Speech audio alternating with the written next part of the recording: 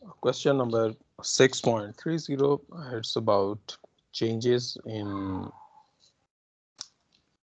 cost structure, break-even analysis, operating leverage, and margin of safety. So the learning objective 4, 5, 7, and 8 will be covered in this question. Fred and Company's contribution format income statement for the most recent month is given below. So we have sales 40,000 units, and in dollar terms 800,000. We can calculate per unit sales by uh, dividing it with 40,000. And also we can calculate per unit variable cost by dividing it 40,000, and similarly we can divide it with 40,000 to calculate unit contribution margin, or we can just subtract the selling price and variable cost and reach to the unit contribution margin. So the selling price will be 20, and the variable expense will be 14, and the contribution margin per unit will be 6. If we want to see it in percentage, we can assume this as 100% sales, and then to calculate variable expense ratio, we can do 14 over 20 multiplied with 100. We have 70%, and the contribution margin ratio will be 30%. The industry in which Fred and Company operation is operates is quite sensitive to cyclical movements in the economy. Thus, profits vary considerably from year to year according to general economic conditions. The company has a large amount of unused capacity and is studying ways of improving profits. So number one, the new equipment has come on the market that would allow Fred and companies to automate a portion of its operation. Variable cost would be reduced by 6 per unit. So this is the current status,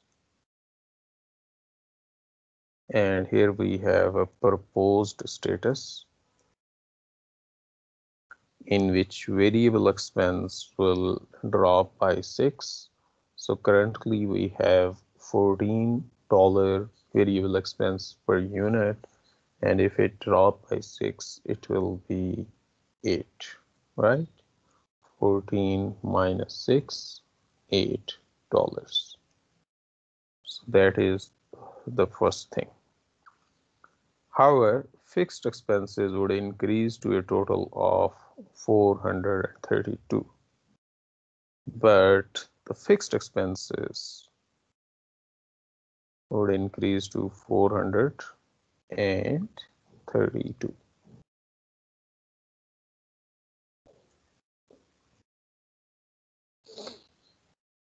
Prepare two contribution format income statement, one showing present operations and one showing new operation would appear if the new equipment is purchased. Show an amount column, a per unit column, and percent column on each statement. Do not show percentages for the fixed cost. So our selling price is same. So our sales will be the same, 40,000 units, $20 per unit. Total sales will be, our per unit is same, 20, and then this will be 12, right? So If we want to do it in percentage, this will be 100, and then 8 over 20, this will become 40%, and the contribution margin ratio will be 60%. And in total, the sales will be the same, 800,000, and then the variable cost will be 40,000 units. Multiply it with 8, so this will be 320,000. So contribution margin will be 480,000. Then we have this fixed cost 432,000, and then our net operating income will be 48,000, which is same as the original situation, right? Right here, 48,000.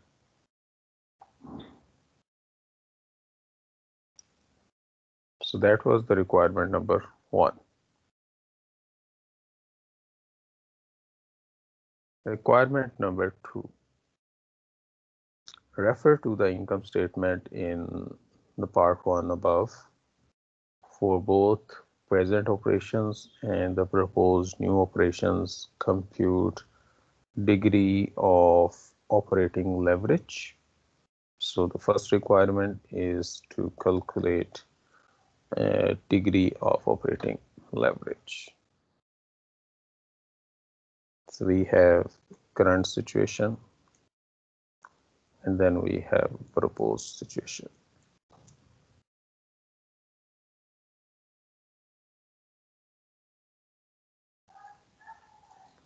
We have to calculate degree of operating leverage.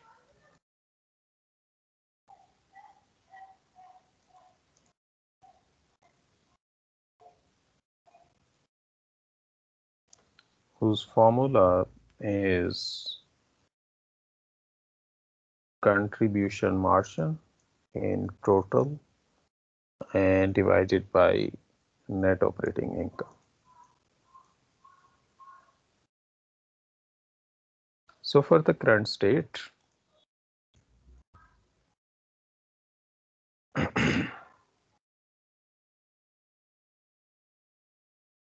the contribution margin is 240,000,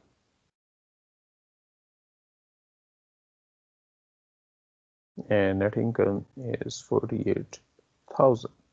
While for the proposed situation, the contribution margin is 480,000 and net income is 48,000. So the operating leverage for the current situation will be 5, and for the proposed situation is 10. The one requirement. Part B says calculate the break even in dollars. Okay. So let's get back here. So part B is the break even in dollars. So formula for that one is fixed expenses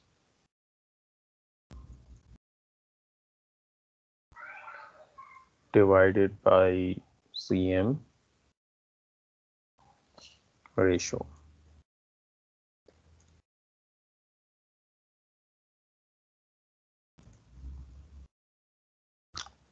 In the current state, our fixed expenses are 192,000, and the contribution margin ratio is 30%.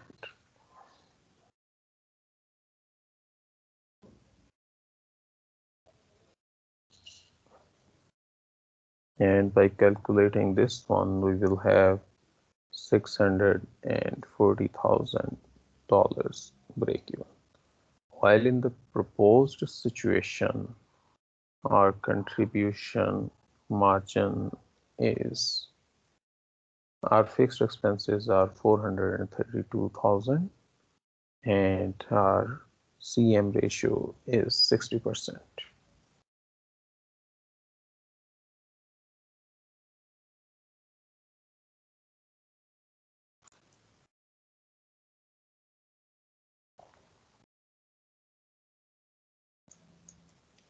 $720,000.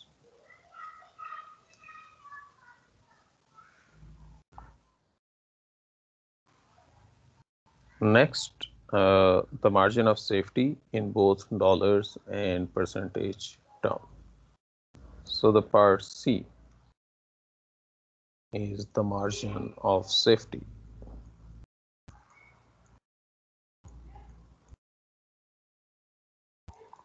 Whose formula is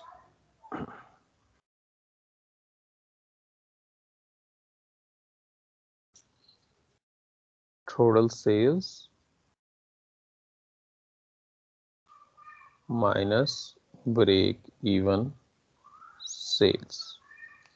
So for the current situation, the total sales are 800,000 and the break even sales we just calculated are 640,000. So the margin of safety will be 160,000. We can calculate the margin of safety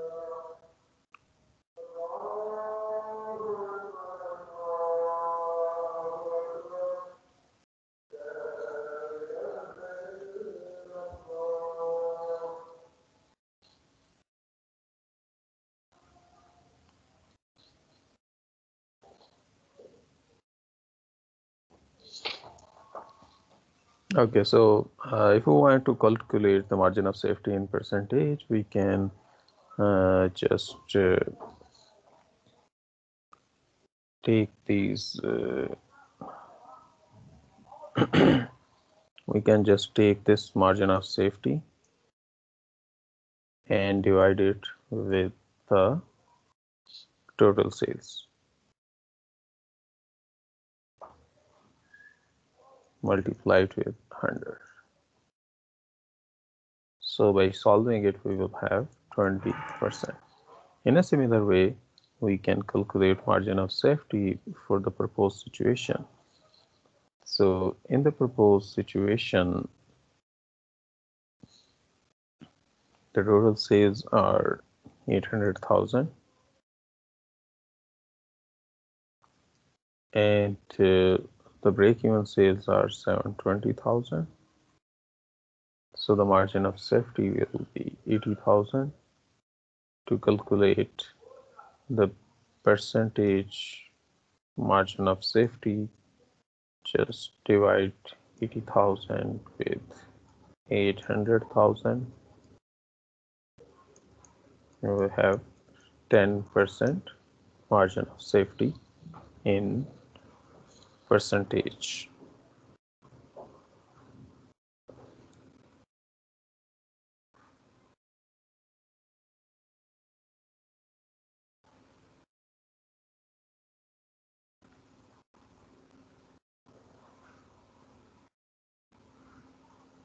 Part 3, refer again to the data in above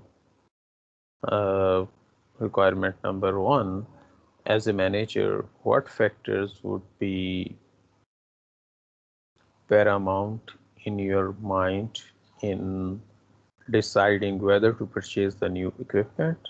You may assume that the ample funds are available to make the purchases.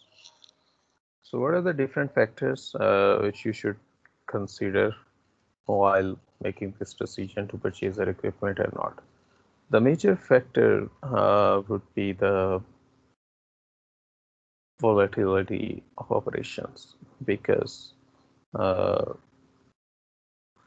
the organization's performance is affected by cyclical movement in economy.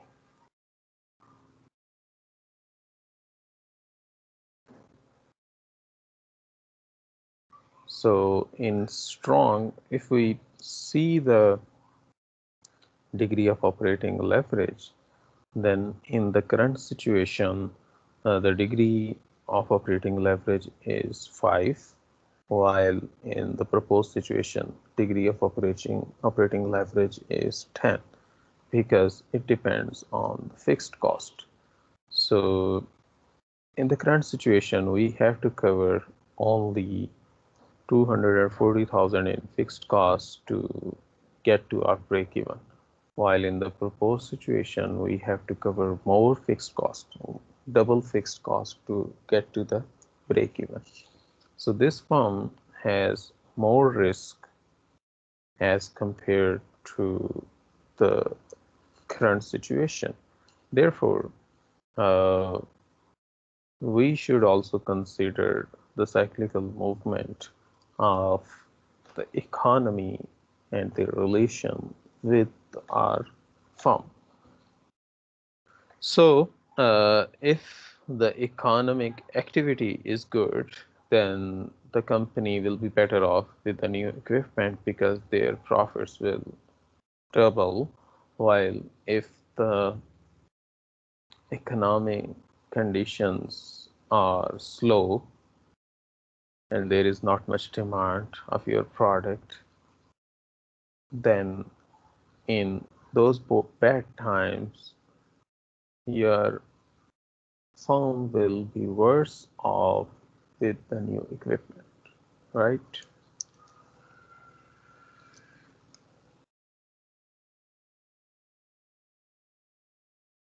Let's get to the last part. So refer to the original data. Rather than purchasing new equipment, the marketing managers argues that the company's marketing strategy should be changed. Instead of paying sales commission, which are included in variable expense, the marketing manager suggests that salesperson salaries and that the company invest heavily in the advertisement. So they suggest that salesperson be paid fixed salaries and invest heavily in advertising. The marketing managers claims that the new approach would increase the unit sales by 50%. So our current units are 40,000. So if we follow the new strategy, then our new units sold will be 40,000. They will increase 50%. If we multiply it with 1.5, then this will give us new units sold, which will be 60,000.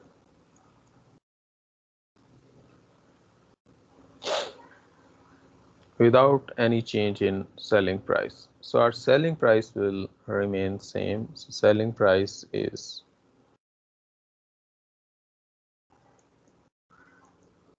20 as before. The company's new monthly fixed expenses will be $240,000 and its net operating income old is 48,000 and new will be 25% higher.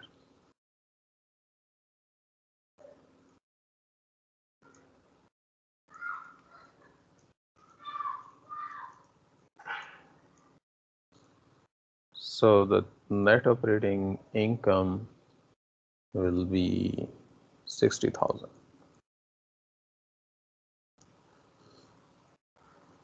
Compute the break-even point in dollar sales for the company under the new marketing strategy. So our first task is to compute the break-even point. So we don't have information about the variable cost. Therefore, we cannot calculate our contribution margin, which is required to calculate the break-even point. So we need either the contribution margin per unit or contribution margin ratio. Therefore, we have to find the variable cost first. So we will use our equation method. So sales are equal to variable expenses plus fixed cost plus profits. So sales are 60,000 units. Selling price per unit is 20. So we don't know our variable expenses. Fixed cost is given, which is 240,000, and our profits are 60,000. By solving for variable expenses, we will have 900,000. Now, using this information, we can calculate contribution margin ratio. So the sales are, by dividing both of these, we'll have 1.2 million, variable expenses 900,000. So contribution margin is 300,000. If we want to write these in percentages, this is 100%. And 900,000 divided by 1.5 million, we will have 75%, and our contribution margin is 25%. Using these information, we can now calculate break even in dollars. So the break even formula is fixed cost divided by contribution margin ratio. Fixed cost is 240,000 and the contribution margin ratio is 0.25. So our break even in dollars is 960,000.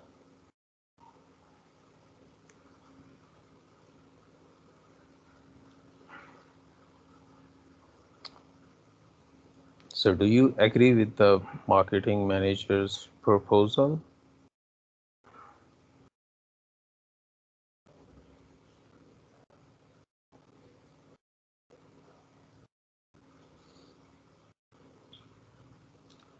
So our break-even point is 960,000. Do we agree with the marketing manager's proposal? So the question is, do we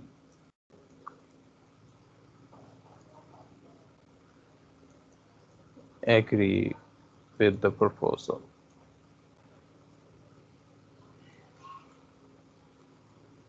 What is the proposal? That this proposal gives us one thing, that is increase in our sales, right? So 50% increase in our sales, and also the increase in net operating income, which is 25%. The biggest risk is that maybe both of these things will not increase. So हम ये assume करते हैं कि आप ये अपनी fixed cost को increase कर लेंगे, अपनी वेरिएबल कॉस्ट में भी थोड़ा सा इंक्रीज आ जाएगा, but no change in operating income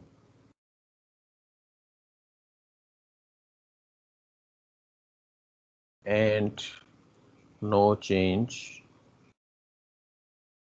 in sales. तो उस सूरत में क्या होगा, फिर आपको क्या चीज़ें रिकवर करनी होंगी? तो उस सूरत में अगर हम कितना प्रॉफिट हमें मिनिमम फिर भी अटेन करना पड़ेगा। सो हम डॉलर टारगेट प्रॉफिट कैलकुलेट करते हैं पहले। हमारे जो फिक्स्ड एक्सपेंसेस न्यू है plus target profit,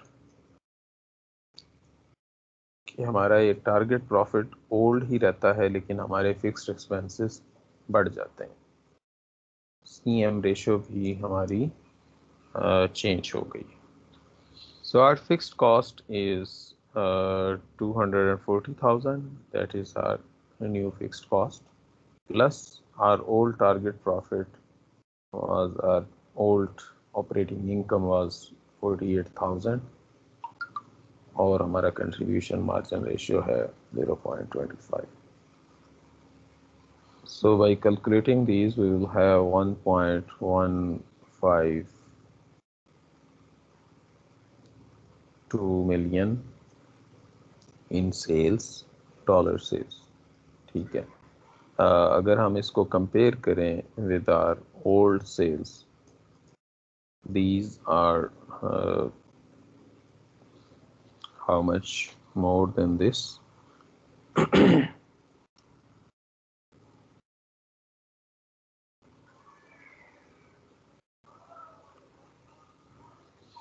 So these are $352,000 higher than the previous one. If we can, if we want to show these in percentage, so this will be 0.44 or 44%. तो हमें at least अपनी sales में 44% का increase करना पड़ेगा, तब ये स्ट्रेटजी जो है वो वायबल है, अदरवाइज ये स्ट्रेटजी वायबल नहीं है।